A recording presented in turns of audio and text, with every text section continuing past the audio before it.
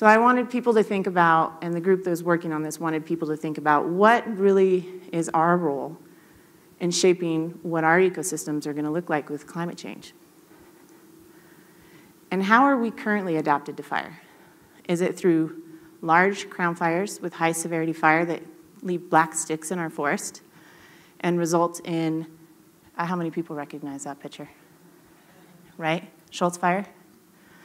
Result in great overland flows and extreme runoff and erosion into communities?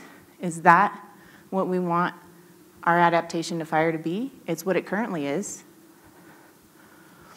Or do we want our adaptation to fire to be understanding the value of that beautiful fire that's in the top picture there?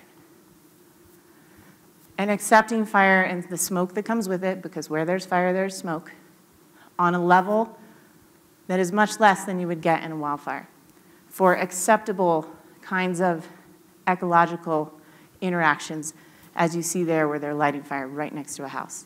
That's from the Flagstaff City Fire Department doing fuels work here in Flagstaff.